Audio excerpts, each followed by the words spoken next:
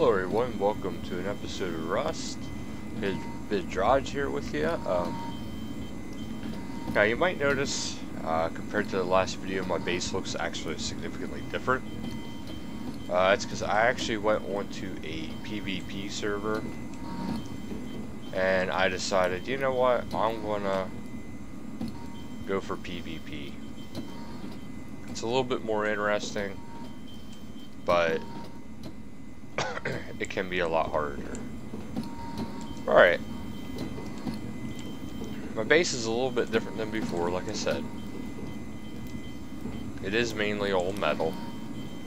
You'll notice I have a lot of turrets, and I've actually got very lucky with just finding turrets. So there is that. So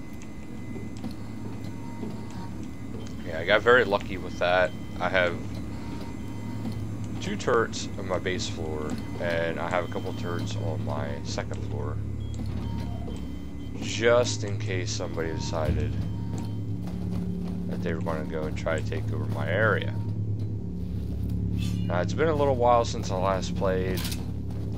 I haven't really been feeling it when it comes to playing Rust lately, so I've just been kind of doing different games, as you have seen. Today was going to be a Dark Souls video, but it was one of those things where I wanted to go do the video, and I just got completely stomped. So I was like, you know what, I'll just do it on a different day, and I actually plan on doing it maybe possibly tomorrow. So there is that. So now I'm actually a little bit higher level in this one than my other one, but as you can see, there's not too much different going on. But at first I wasn't sure if I liked the new level up system, but actually after a while realized how nice it kind of actually is, because as you can see, you're not really gaining much of the green bar XP to unlock stuff, and you're really not gaining a whole lot in your level. So I think they found a good way to actually make it so it's a little bit harder just to be overpowered within a very short time span, which is actually quite nice. I'm not one for enjoying games when somebody can become overpowered very quickly. As you take notice though, as most of my Rust playthroughs, I'm usually near the dome. But this time I'm actually near a couple things. There's a dome right there to the, well, directly to the south of my base, and south of that is actually the water tower. I do like to mix it up just a little bit, but I do like certain areas more than others. Mostly because I like to get the resource factors. Now, there hasn't been an update the past few weeks, because this week actually I didn't have to do any downloads at all for Rust, so slightly disappointing in that regard, but they've been doing updates like every week for a while now, so it's understandable if for a change that they actually don't have anything. And now that the actual blueprint things are gone, I know I may have said in the other video that I wasn't sure how I liked it. After experimenting more and more with this, I actually prefer it this way with the XP system than I did with having to go out and find blueprints. Why? Because this way at least you're always gaining. I have died with XP. It didn't seem to affect my level, and it didn't seem to affect my unlocking XP. So that part was pretty good, actually.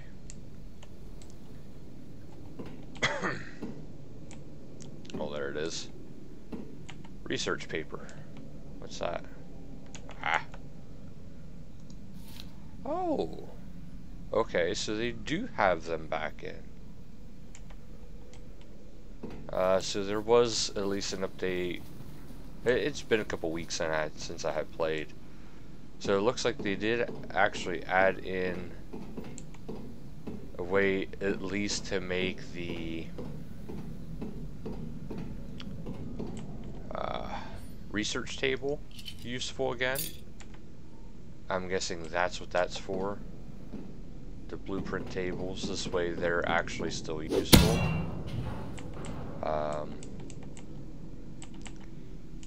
So that's going to be kind of nice. Come here, syringe. There we go. Syringes are really useful for, oh, I gotta stop pushing that button. For healing, because they actually heal quite a bit. Ah, come on, me. Usually I have no problem doing this. Alright, I'll just fall down. I don't like doing that because it does, you know, hurt your guy a little bit. But, yeah, the game still controls pretty good. Certain things I think are getting better and better. Like, I really like how just the worlds are. Now this server, there's no weather, so you're not going to see much of that, if at all, during an episode. Because I am actually going to keep my episodes shorter. When playing Rust, I might like raid one monument like this per episode. I don't believe there's actually many people on this server, unfortunately. If there is, I have never really seen them. I've seen one talk once, and that was it. Other than the admin. He's pretty friendly. So I'm getting enough of those cameras. Like, I've noticed those are actually a little bit more easy to obtain, and that's for the auto turrets. Because the game makers actually said they want to see more and more done with stuff like the turrets. Because they actually wanted to see them used. Because before, I mean, it was even before with the research tables or the blueprints, it was so hard to get not only the supplies to make an auto turret, but just to let alone to unlock it. You actually had better luck finding the blueprint than you did anything else, which usually that would take almost the full entire cycle. Now it's actually relatively easy to get.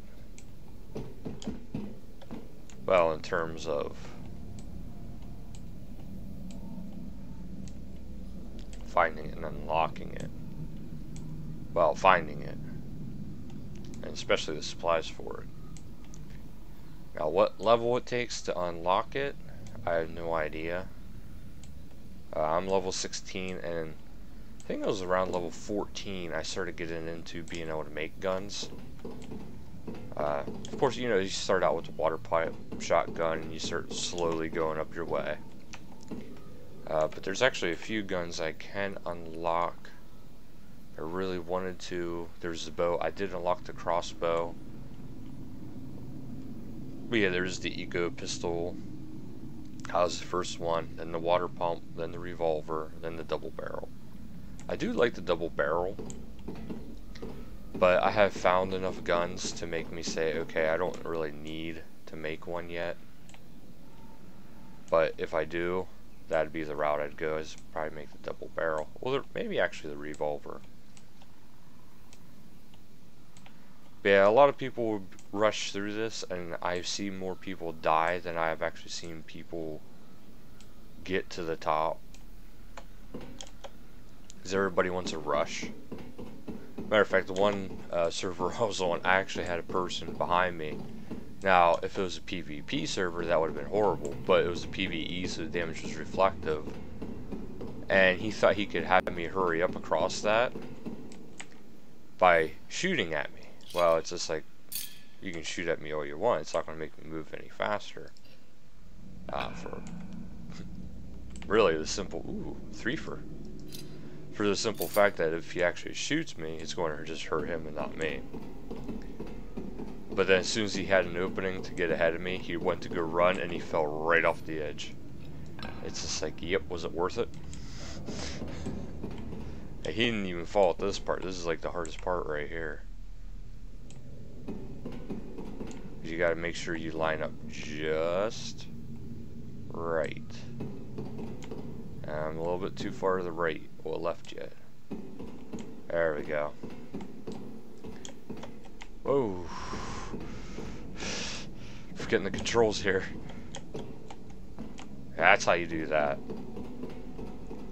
It's pretty easy to actually get to the top as long as you can actually take your time. If you were pressured, that could be hard to do. So, I mean, if you want to get good at that, in case you want to go to PvP, highly populated world, I would suggest a lot of practice. Or unless you're good at parkouring like that, go for it.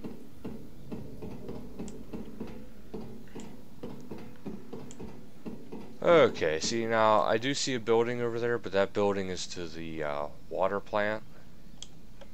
And I'm not really seeing anything else. There is a shelter that was actually kind of below my base, but that was actually the admin.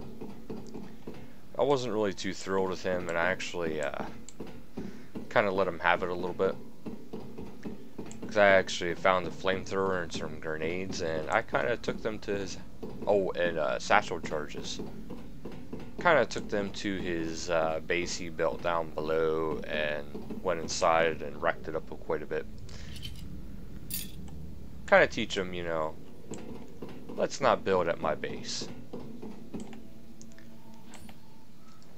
I didn't know it was his at first. If I would have known, I probably would have left it go. But at the same time, it's just like, I was kind of glad I did it, because it's just like, well, I don't want people building near my base, because I don't want attention drawn to my area. It's just, it could make it for a rough time for me. But it's looking like, this is what I like about the guns, is you kind of get that little bit of a zoom.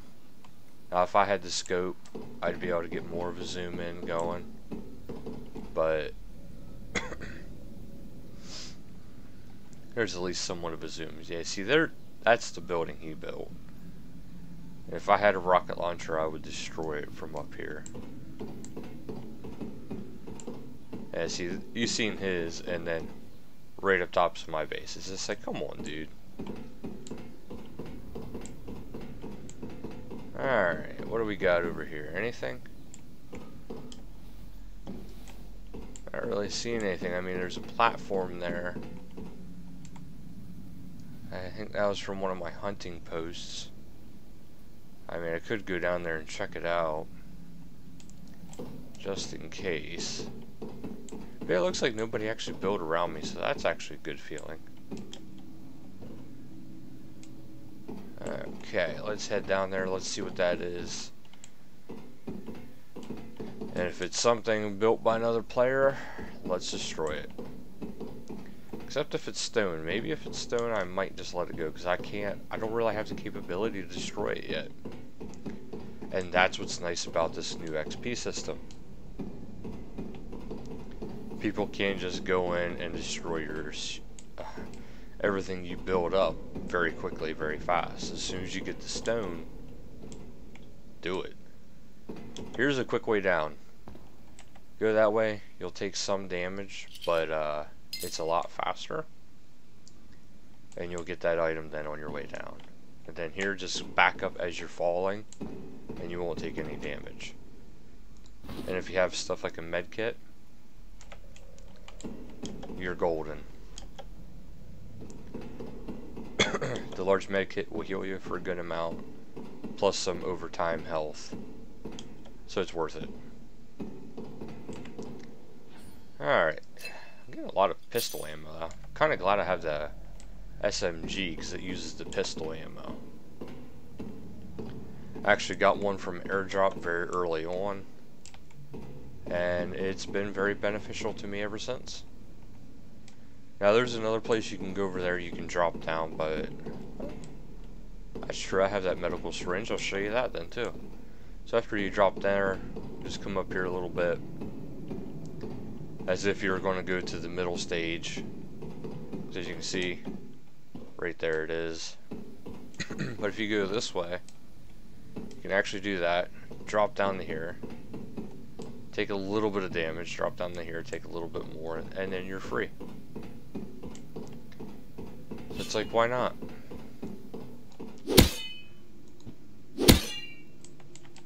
The one thing I did test, actually, and this is off camera, I was testing to see if you couldn't build underwater.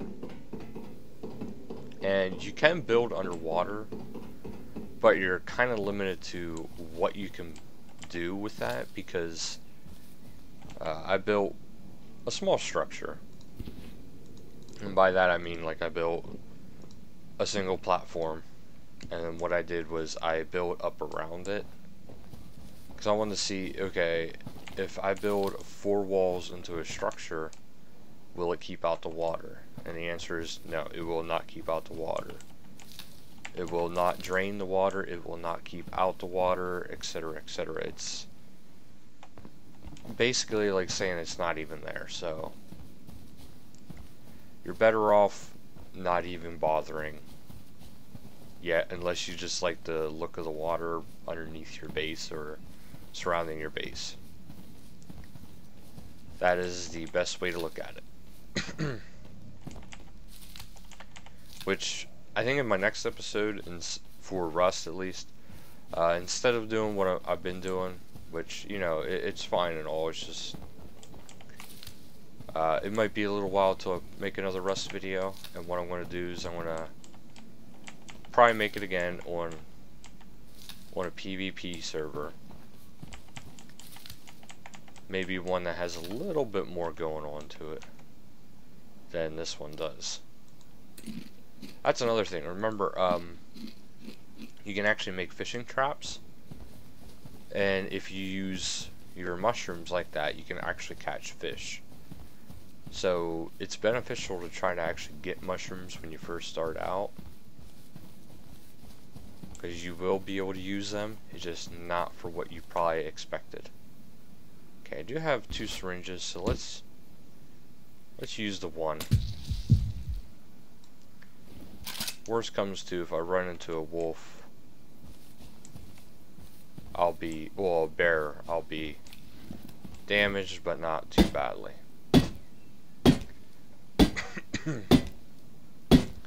This is what's nice about the PvP servers, is you can actually, hey, we'll see what happens at level 17.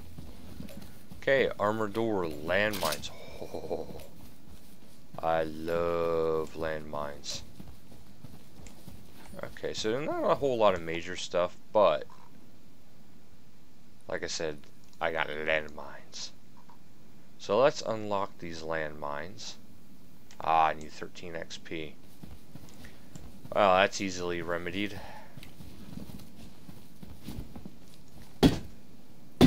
Well, not quite. Gotta be a faster way to get XP. We'll chop down one more tree and then we'll go back to the base and build it up a bit. That'll give me some XP.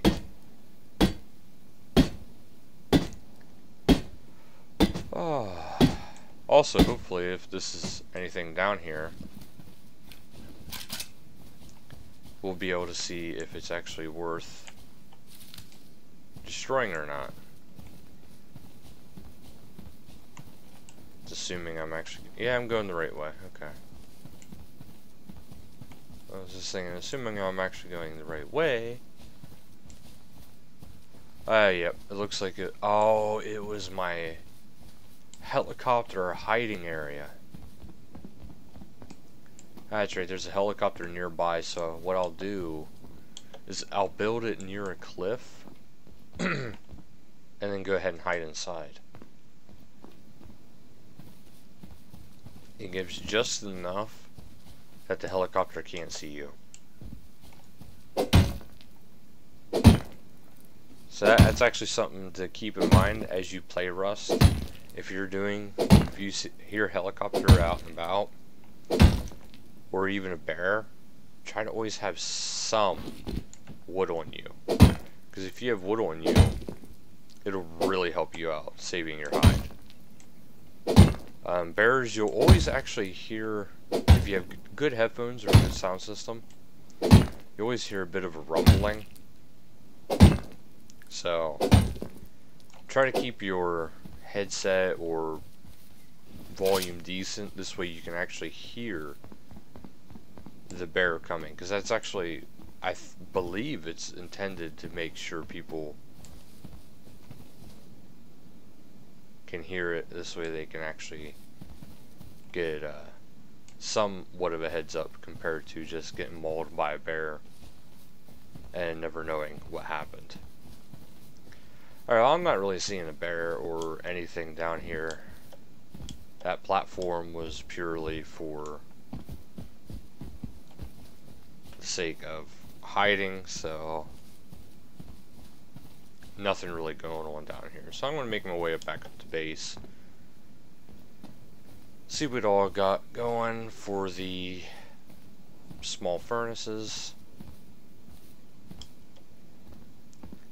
Yeah, I believe the research paper is actually for the research tables. So, this way in case you get an item, you can probably take enough, if you get enough of those research papers, you can take it to that and actually unlock it before normal, as long as you have enough papers. But it doesn't look like the papers are overly common, so that'll actually help out too from people not getting too overly powered too quickly. So developers, you're doing really good at balancing out the game. I'll give you that. You're doing really good on that. Throat's a little rough today, sorry about that. Okay, for the next episode, I believe what I'm going to do is, as you can see, there's some icebergs out that way. I'm actually going to try to, I'll get close to one to see how it looks at the base. If I can't build at the base, I won't bother trying this. But I'm going to try to build so I'm on top of the base, or on top of the iceberg. Also, the nice little thing about with the being in a PvP world, now that I have landmines, I have been using them. As you can see, yeah, there's snap traps around my house. Not completely around because I haven't gotten that many yet. But in these bushes around my base, there's landmines. The only sad thing is, I don't remember which bushes have it and which bushes don't. So yeah, I try to avoid them now. I can actually upgrade my door if I were to unlock it. Okay, these. I usually log out with the metal already cooking.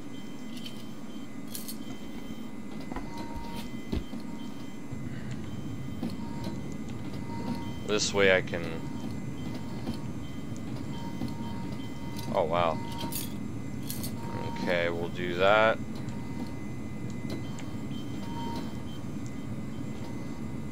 Yeah, you don't have much either, so I'm not even going to start this one up.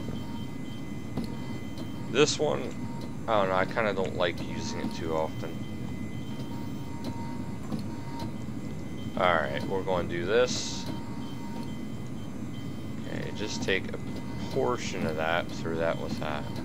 There we go. Okay. Yeah, I think it's a nice little base. Oh yeah. I'm kind of keen on having things set up a certain way, as you can see. I like having so much extra only. I don't mind having extra ammunition, but only so much of this kind of stuff. I guess I could show you this. The satchel charge actually isn't too great, because it has the beacon grenades, so their fuses are not 100% accurate, where they might explode very quickly, or they might explode very, well, it might take forever. That reminds me, oh that's right, I wanted to be able to build walls, high walls, before I get that set up. Yeah, I like to keep extra food in at least one of my chests, this way, in case I need it, I have it. See, the benefit of building where I did is I don't have a lot of people coming up here. The downfall is it's a little bit harder to get certain supplies. But I have the added benefit of more defense around my structure. Okay, let's drop those. I don't need those. There's something I wanted to throw. Oh, yeah. I'll throw those in there for now. I also took notice as you repair stuff, it does diminish. Okay, let's see what's next to be built up. I mean, all my flooring is fine, my walls are all fine. Which actually kind of surprised me. I thought for sure, because like I said, I haven't played this for probably a couple of weeks. I thought for sure somebody would have tried to bust in. But no, I mean, everything's fine. The only thing I can build to upgrade from here is the armored doors, or armored walls, which takes a lot of high quality metal. I mean, it's rightfully so, but it seems very punishing. Yeah, I have a couple turrets up here too. Now, my goal was to have two more turrets, one over there, one over here, to build up. Okay, everything looks pretty good in here, so I'm going to start building. Ooh, I've actually missed a wall. There we go. Problem solved. Alright, now. Last time I was actually building up my support beam structures. I do this way it's more solid going the whole way up. You know, having structures like this. Not so much having them the top of the line, but it's like, why not? That'll help increase the durability, as well as keep my structure as strong as it possibly can. I don't know about you, but when you go to build a building like this, you kind of want it to last as long as you can. Oh, and they must have redid some of the blueprint layouts, because I was able to make those beds before and I just unlocked it again. So yeah, I guess they wanted to make it a little bit higher level. Maybe they thought it was a little bit too soon. Okay, let's empty out this SMG. What do we have up here? I have another SMG, 2 more SMGs that are fully charged. So we'll just throw that there. Alright, that'll do it for this video. Almost forgot to show you my little light. It's kind of nice for when it's nighttime. Alright, I hope you guys enjoyed this video. That'll do it for this one. Thank you guys so much for watching. Until next time, later guys.